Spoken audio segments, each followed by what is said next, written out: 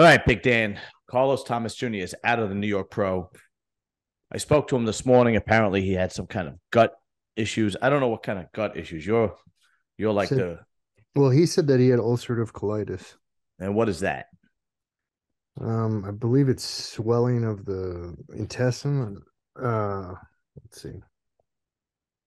Wow, really swelling of the intestine. I know he's got to be disappointed because Yeah, it's inflammatory bowel disease. It's just another name for it.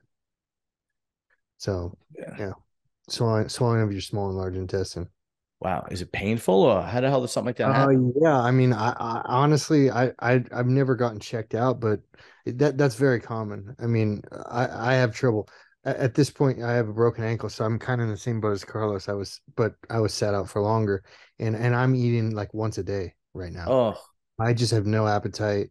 I wake up feeling nauseous. Well, me and Carlos, I think we've talked about it on this show before. right. How we had that problem, and he said that he used the BPC 157, and that helped him a lot. And Well, I've what's actually, that? it's body protection compound number 157. It's a peptide. It's made from Oh, human gastric juices, okay. and it actually I've been using it for my ankle, but I actually have been noticing a difference in my gut health. I feel like I'm having a lot better of an appetite. Oh, But that's I good. remembered Carlos was saying that he used it for that specifically. So, He's got to but be really disappointed because he's been really looking forward to making his pro debut, and I mean, he shut down his Instagram. He didn't come on the podcast. He shut down everything to prepare for it. So it has to be significant for him to pull out. If it was something small, he wouldn't have did it. yeah, absolutely. And I think I mean he was definitely the front runner. Yeah, everybody was talking about him winning. It was like basically his show to win. His show to win Um, for sure. how long do you think he's going to be out for? I don't know. I don't think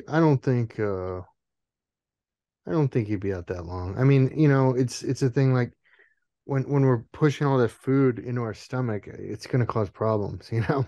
Right. Yeah. It does, and I guess it's just how you deal with it. And I don't know to speculate, but maybe he wasn't able to get food down, and so at a certain point, if you're not able to get food down, then you're cutting weight, you're cutting trying to get leaner, and it's like where do you pull food from? I mean, I have Right. clients that have that problem, that they can't get their food down in the off season, and then pre-contest, it's like where do you go? How do you even pull more food because they're barely eating anything?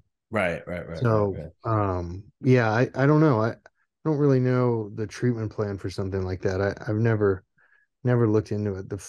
I've always just kind of if like I get nauseous, I just kind of force the food down or Ugh. blend it in a shake. Yeah. Oh, I just hope that I hope that physically he's fine, but I hope mentally he's fine because I know he was really looking forward and really pushing hard for this pro debut. I just hope he's okay. I mean, I'm sure he'll be fine. It's not yeah, like he's a strong dude. And I'm sure he will do a show later on in the year. I mean, there's plenty of shows to jump into. There's Toronto, there's Cali, I mean, Chicago. There's a gazillion shows to do. And I don't think many people are doing Toronto. I think the only one doing Toronto is Ian Valier. But I don't know how long he's going to be, not going to be able to prep for. He might need a month or two. I don't really know. yeah, yeah. I mean, totally. And Um, the other part is now who do you pick? yeah, Um, good question. That's a good question. the thing is though, I mean, Stu looked pretty competitive. I mean, Nate looks crazy. Yeah, Nate, I'm gonna pick Nate, but the thing is, I've only seen up close and personal Nate and Stu, yeah, right? The other guys like Eric Wood, and Eric Wood looks good, but his legs are a little downsized. All the guys that we've looked at that what was it, about 2 weeks ago when Stu was on. Stu I'm was gonna holding his own against Hunter. Did you see that? yeah, from the front though. Yeah, that's true. From the front. From the back, I don't know if Stu could hold his own against Hunter from the back. Yeah, I think that's probably a little, but then again, we didn't see his back. I don't know. yeah. No, But yeah, but Nate, Nate is going to come in chiseled. That's his. Yeah, and he looks a lot bigger too than I've ever seen him. Yeah, it's like 254. He weighed in today or yesterday or something like that. Saw that. Right. And you know he's going to come and chisel. What's his only drawback? His only drawback is really his hamstrings. That's about it. For pretty much everything else, he's got a small waist, great V taper, plenty of muscle, grainy muscle, sweeping quads. His only thing is maybe his hamstrings. That's about it. Yep. But I'd have to pick him. But then again, we've seen guys come out of nowhere. Yeah. You know, we've seen this all the time. Guys come out of nowhere. But we're going to be talking about it tomorrow on MD because Phil Clahar is going to join us. Oh yeah, yeah. Tomorrow on MD, which should be interesting. Ryan can't join us again tomorrow, so I told him to reach out when he can. Yep. And it should be pretty interesting because we're going to be talking about the New York Pro and Phil's take, and we'll go from there. But yeah, all right. So let's get into Anabolic Academy and the questions. We got a bunch of questions. So let's see. I'm going to start off with, okay, this is a friend of mine, Billy. He actually messaged me this question. He wants to know, what is the quickest and best way to get shredded? You know, do you pull the carbs? Do you pull the water? Do you, as far as your diet goes, do you rotate carbs? Well, what's the best way and the shortest amount of time? That's what he wants to know, because that's what everybody wants to know when the summer is coming. Yeah, I mean, I would say pull carbs and do like a moderate fat, high protein kind of diet. Yeah. Yeah. Why moderate fats? Because this happened to me once before where I was taking in too many fats, lowering the carbs. I was taking in too many fats, and I couldn't drop the weight that I wanted to. Yeah, right? Well, fat's 9 calories per gram, and carbs and protein are 4. Okay, so I was just it's a lot more calorically dense. I see. Okay. All right. Yeah, so that would probably be it. Pull your carbs, like you said, moderate fats, keep your protein high. He's a relatively lean guy, so he could probably get away with some red meat, not have to do just fish and whatnot. Yeah, right. And you got to kick in the cardio. Yeah, exactly. In the morning on an empty stomach or right after your weight train. Let's see. Okay, next question. The best PCT cycle. I mean, I'll tell you what I do every year. I usually do a month of Clomid, 6 weeks of HCG. And that's really it. I usually do a 6-week PCT cycle of those two. But what do you think? Yeah, I mean, there's really only one. It's Clomid, HCG, and then a Novadex, right? Yeah, no, or a serum, raloxifene is I think is a better one, but yeah, in replace of Novadex. Okay. Raloxifene. Why the anti-estrogen during the PCT it's a serum, cycle? So it's a selective estrogen receptor modulator, so it only blocks the receptor. It doesn't block the aromatization, because at that point you're not the aromatization is a conversion of testosterone to estrogen. At that point, you're not taking exogenous testosterone, so nothing is converting to estrogen. So if you were to take an AI, then that's going to do nothing, because that's the AI prevents the conversion from testosterone to estrogen, but a serum blocks the receptor. So even if there's estrogen created, it just doesn't bind to the receptors. I see. Okay. Best way to clean out. I think we just answered that question. And when I clean out, I'm assuming, an 8-week period of coming off a cycle, or a 12-week period of coming off a cycle. And I think we just answered that question. I don't think that's really necessary, honestly. Go ahead. I think if you go to 125 milligrams of test a week, versus running a PCT, you're not really going to gain anything from running the PCT unless you're very new.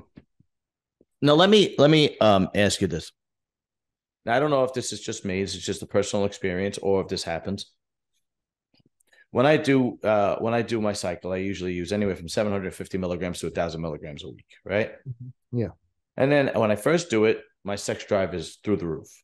Yeah. And then it never drops because I'm taking in enough testosterone, but it never drops to the point where I'm not sexually active, if that makes sense. But Yeah. it does seem to drop. That happens. And then when I come off and I jump on HCG, I mean, like when a day or two, it's just bang, it just Yeah. jumps right back up. Yeah. So taking HCG while you're on a cycle can help with that. You just Okay. take less. Take it, probably 3 times a week. Oh, So okay. 500, 500 3 times a week or something. And I would that usually use 30 units. I would usually use 30 units a day. yeah, so you use less than that. You just use it 3 times a week, and that will that'll help with that. Oh, okay.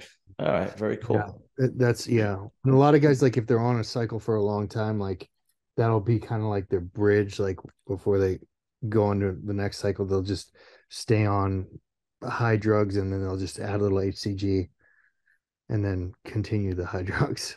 Yeah, that's what I do. I usually maybe do HCG for about 2 weeks, and then I usually gonna go back to testosterone, but I usually change the anabolic. Like I don't use like if Right. I'm using Deca, I go to EQ, or I'll go to Yeah, Tren or Amastron or something like that.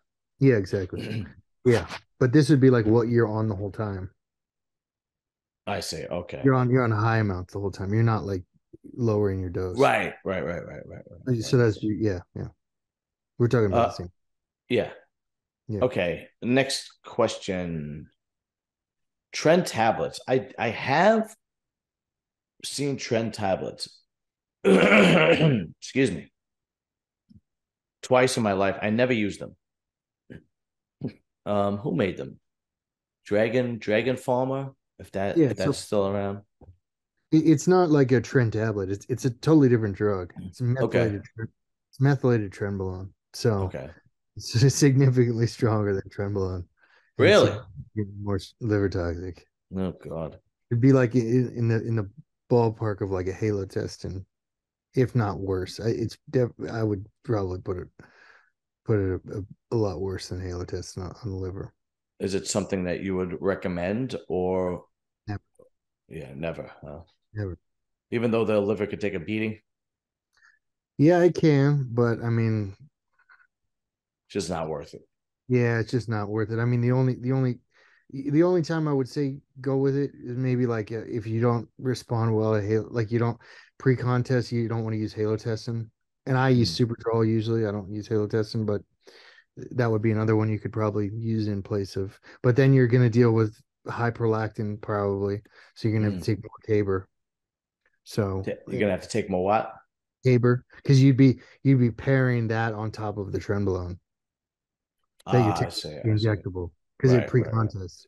But yeah, I maybe got you. I don't know.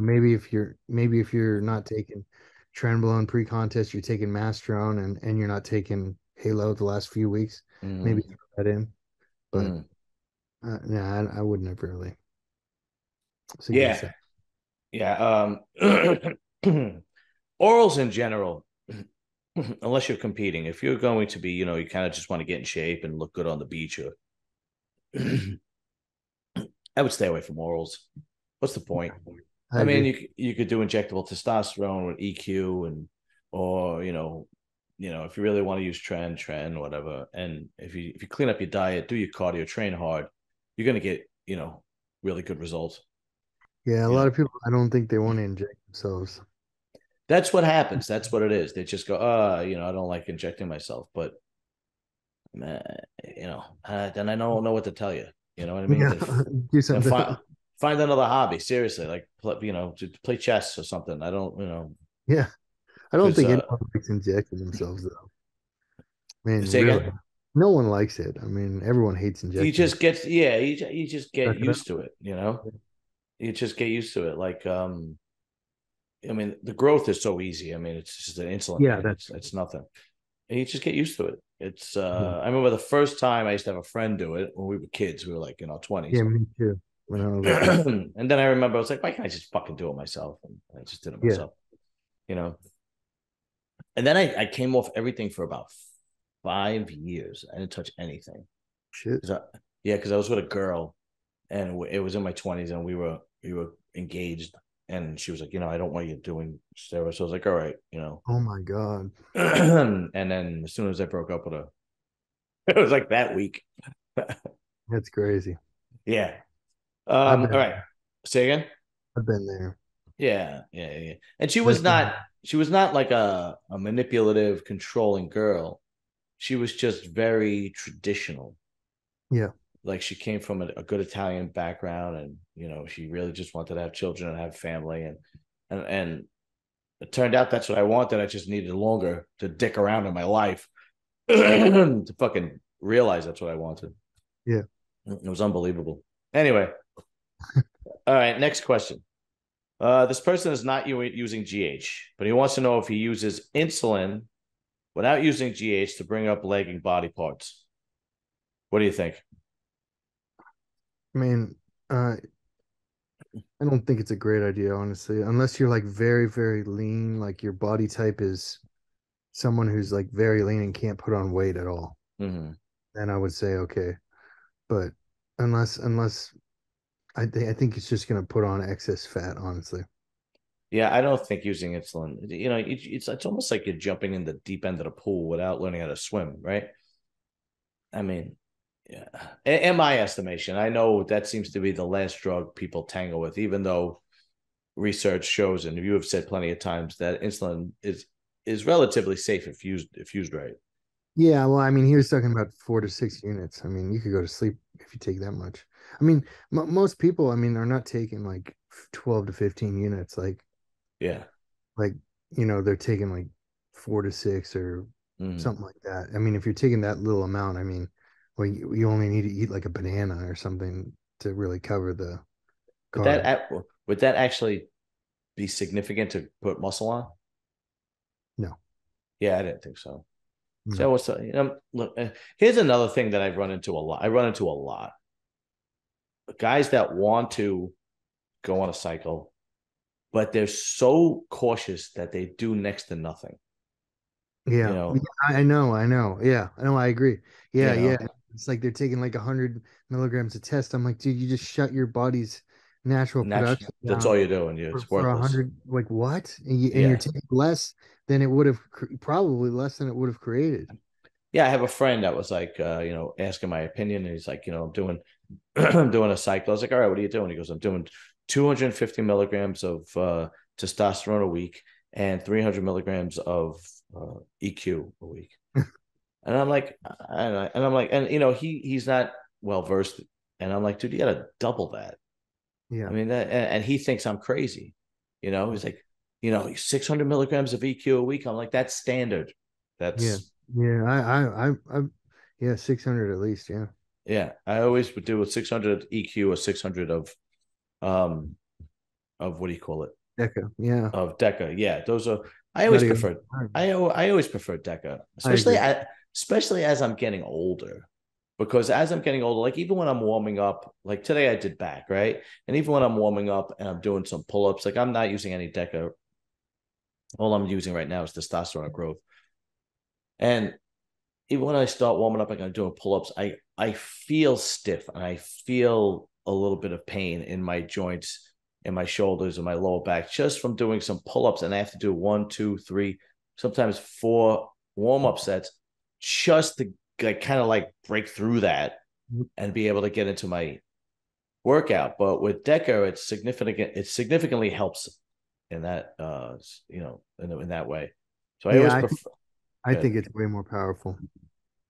I mean, Yeah, I really use it for like strain on the going, joints and yeah. whatnot. That seems to be But the I mean, go. I think like I honestly, if I were to like compare the two, I mean, 600 milligrams a deca would be more like 1,000 milligrams of EQ. Ah, I see what you're saying. Yeah, I I think it's ne- I never got a lot of good results from EQ. Sometimes I just use it to break it up because I was using Deca for 8 weeks, and I'm like, let me break it up and I'll use EQ. I've never got good results from EQ. I don't know if it's just me, but then I've have friends that absolutely love it. yeah, I've heard the same thing. Yeah, people they say it helps with their appetite and that. I take it.